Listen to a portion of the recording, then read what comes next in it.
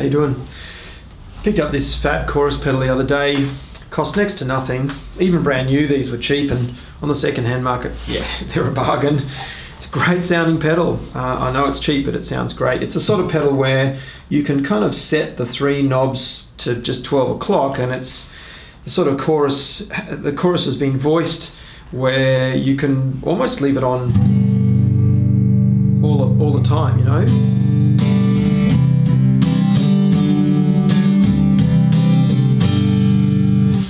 Yeah, it's a great sounding pedal, and of course you can crank the you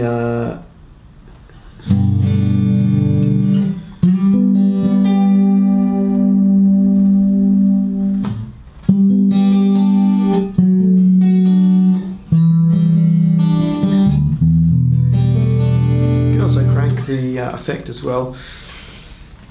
A little while back I made a video with this guy, the Fab Distortion from the same range, and in that video I wrote the circuit out, I worked out what pedal it was copied from, and I ended up rehousing the effect board from that pedal in one of these lolly tins. I've got 5 of them. I found them on the nature strip. One of my neighbours must have been throwing them out in the last council collection.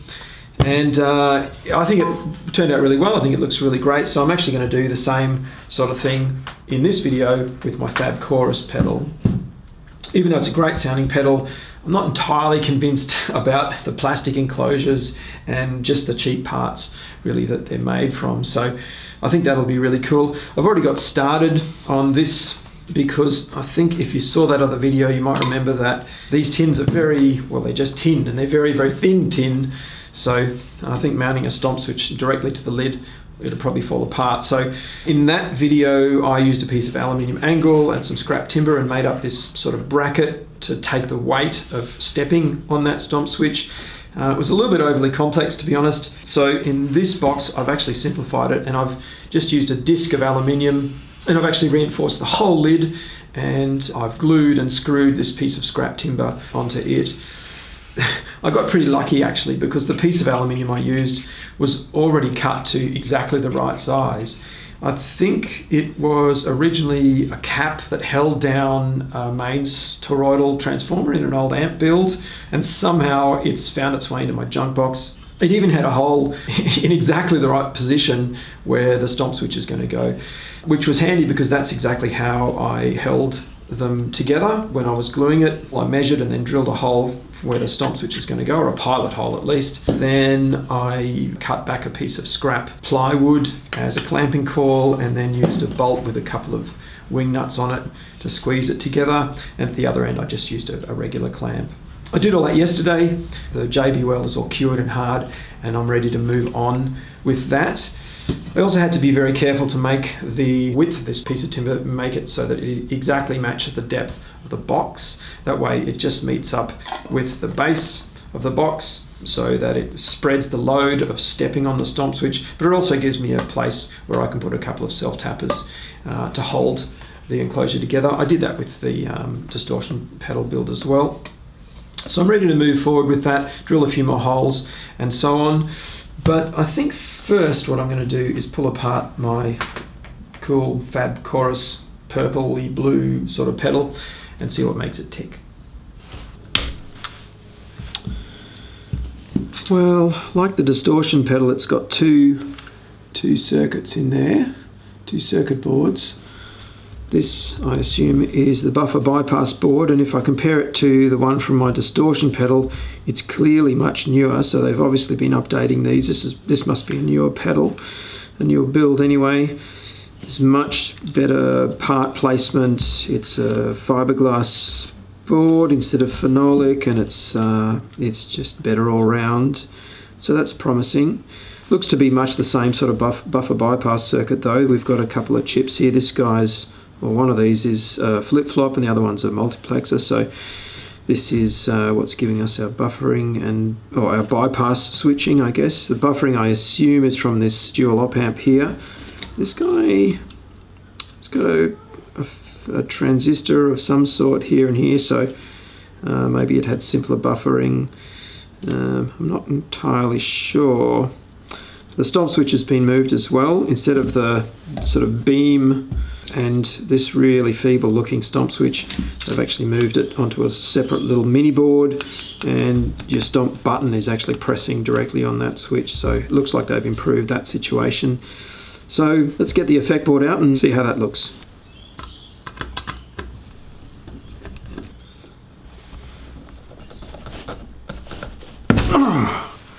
Boy, oh boy, these are really tight, these knobs. They weren't designed to come off in a hurry. Oh, that one wasn't so bad. Alright, we've got a dual op amp here, TL072. We've got this big old chip, which is clearly the main part of the circuit. It's an ES56028S, or is that a 5? I think it's an S on the end. I'm not familiar with this chip, but I reckon it's probably a surround sound audio chip. I'll look up the data sheet and we'll check it out. All right, so we've got an Echo Sound processor. It's a bit of a worry when there's a spelling mistake in the actual title of the data sheet, but that's all right. Where are we? It's used for sing-alone. I assume that's another mistake. It's probably sing-along. In other words, karaoke, TV, surround processors. Yeah, surround sound uses a really short delay in some of the audio channels, I believe. This chip actually has two modes, echo mode and surround mode, and in surround mode you get better audio performance, less distortion, but you're limited to shorter delay times. In fact, it'll work all the way down to 4.1 milliseconds.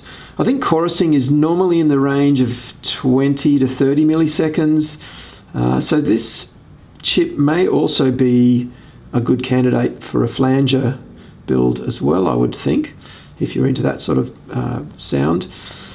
It looks to be very similar to the PT2399 chip. I did a video a while back where I bought a pre-made PT2399 module and turned it into a really basic delay pedal, and certainly back in the early 2000s, the PT2399 was a really popular choice for those sort of builds. And around that time, I read about guys who were turning the PT2399 into chorus pedals by modulating the delay time. I don't think it did it sort of gracefully. I think you had to sort of faff about with the circuit a bit, but this looks like it would be a simpler build because it's already designed for these short delay times in its surround mode. So yeah, interesting chip. So like I did with the distortion pedal, I think I want to just get rid of this whole buffer bypass board altogether and then just wire the effect on its own with a true bypass stomp switch. But there's a couple of things to think about. I have to think about how to mount the board. With this guy, I think I'll just replace these pots and use ones like that with a threaded bushing on them and just mount that to the lid, because the board is actually, or at least the enclosure is deep enough for the full depth of the board, so that should be pretty easy. I also have to think about the input impedance of this circuit and whether I can just run a jack straight to it. Most likely I'm going to have to build a buffer for the front end of it, as I did with the distortion pedal, but I can test, and I will test, the input impedance of this. The other thing I noticed in the data sheet is that this chip is limited to 6.5 volts. So luckily though, the voltage regulation is actually on this board, which is that guy there, 7550. It's a 5 volt reg. So luckily I don't have to worry about that. It's all on this actual effect board. So that's cool. So I've spent a bit of time testing this circuit in different ways, trying to get a handle on how it all works. Without a schematic, you're kind of flying blind and really just trusting educated guesses and stuff. My original assumption that the effect was limited to this board and this board was solely doing buffering and bypassing is pretty close, but I don't think it's 100%. And that's because it seems that there's a pre-emphasis and de-emphasis filtering going on. And I think the pre-emphasis filter is actually on this board, and I suspect the de-emphasis is actually on this board. So I spent a bit of time reading up on pre-emphasis and de-emphasis filtering and sort of coming up with an idea for a preamp or a buffer preamp, and that's because The input impedance on this guy is only 30 k-ohms, so it would certainly need buffering if I was to just use this circuit. So with that in mind, I came up originally with this little buffer. Here's the pre-emphasis circuit here. It's very simple, just 3 parts. In a passive form like this, it's actually a bass cut, and to turn it into a treble boost, you just whack a big bunch of gain after it. But this is really not the best way to do it, so the next thing I came up with was this sort of arrangement with the filter as part of an inverting op-amp. This is the same, well, it's the same topology. It's not quite the same circuit, but it's the same layout that you'll find in a CE2, the original chorus and flanger pedals that Boss designed. In fact, probably all the old Bucket Brigade devices have this sort of thing as a pre-emphasis and de-emphasis noise reduction. The advantage of using an inverting op-amp is that you can have fractional gain. Having fractional gain up front means that you can just have a bit more headroom in here, but it also means that you've got to send it off to the board and then have a gain recovery on the end.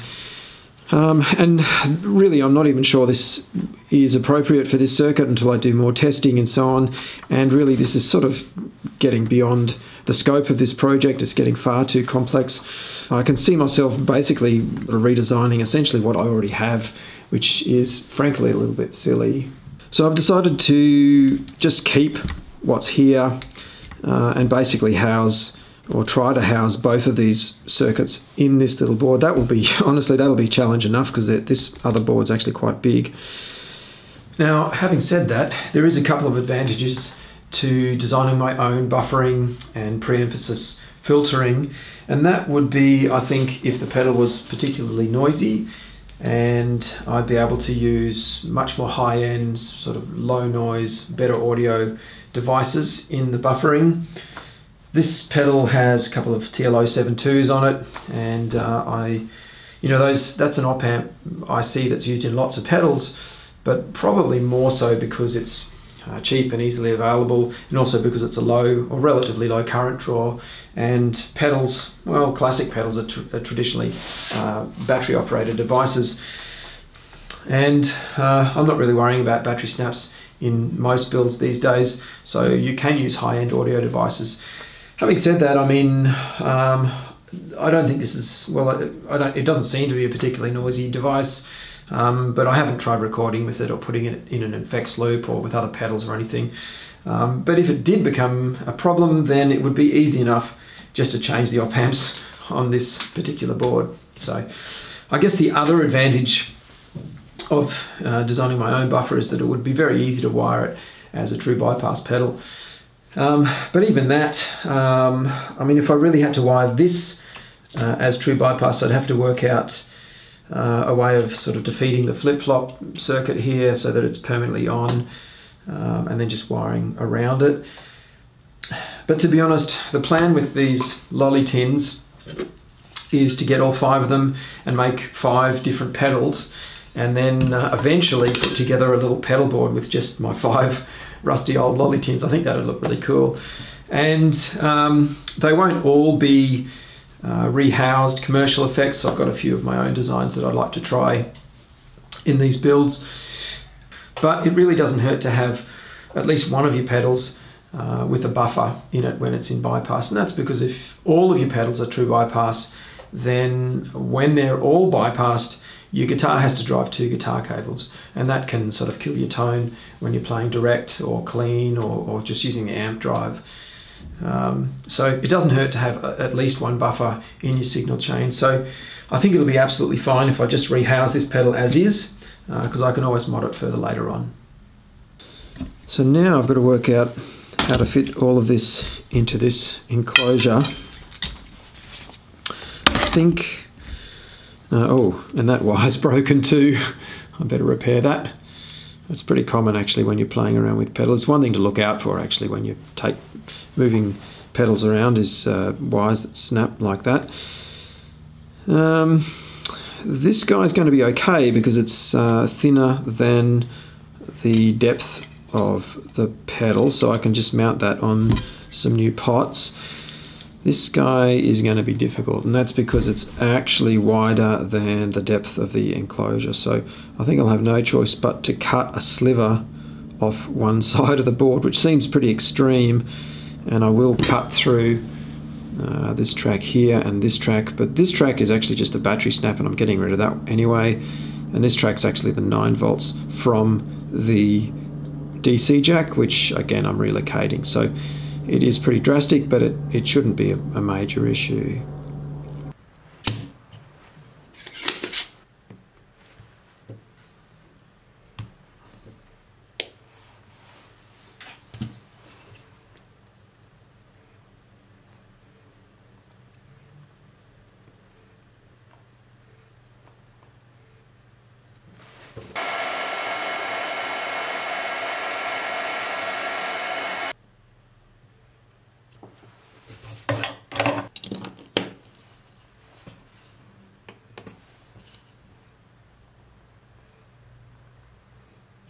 So I think I have a plan. I'm going to mount this main effect board via the pots around about here, and that will leave enough room for the jacks, which will sort of go over the, well, actually underneath the pots, and those two will go on a diagonal.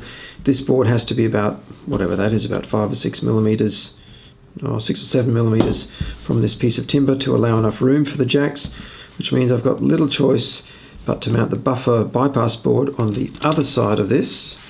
And if I get it over that way, my stomp switch will clear this 5-way connector.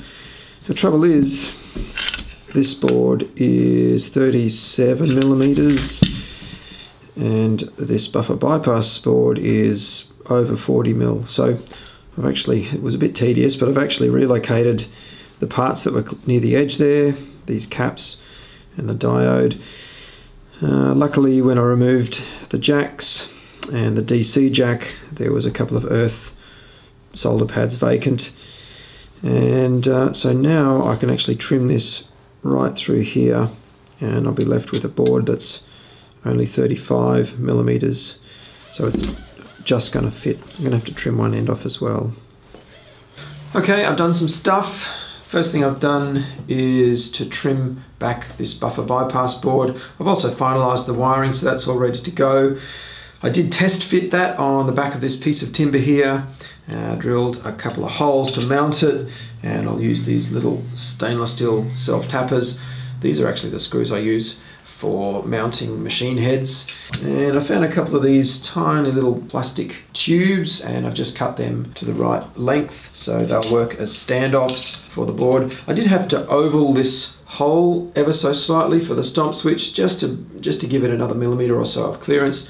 So I'll mount that in this direction. The other thing I've done, I've actually had to lengthen this 5-way cable that joins the two boards because it has to kind of reach around the piece of timber to plug into the other board. Yeah, it was a bit tedious, but that's done now. I've also added some lengths of hookup wire onto my pots, so they're all ready to wire up to the main effect board. As for the knobs, I actually found a set of these sort of maroon, shiny plastic knobs in my junk box, and originally I was just using them to get the spacing and positioning to look right, but the more I messed around with it, the more I thought, you know, I'm going to give them a try, although they are a little bit too shiny. So what I ended up doing, I've actually labelled them on the top, and then I've actually used a coat or two of semi-gloss, and that's kind of dulled them back and they sort of look a bit more the part. I'm still not entirely convinced, but knobs are easy enough to change if they kind of bug me.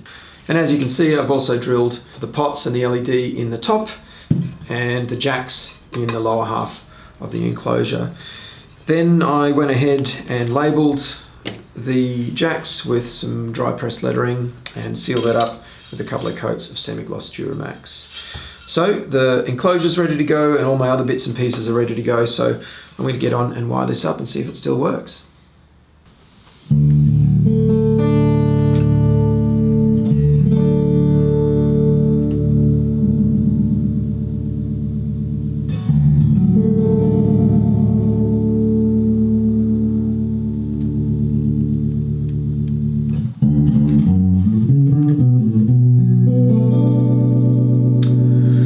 Yeah, well that seems to work as it should.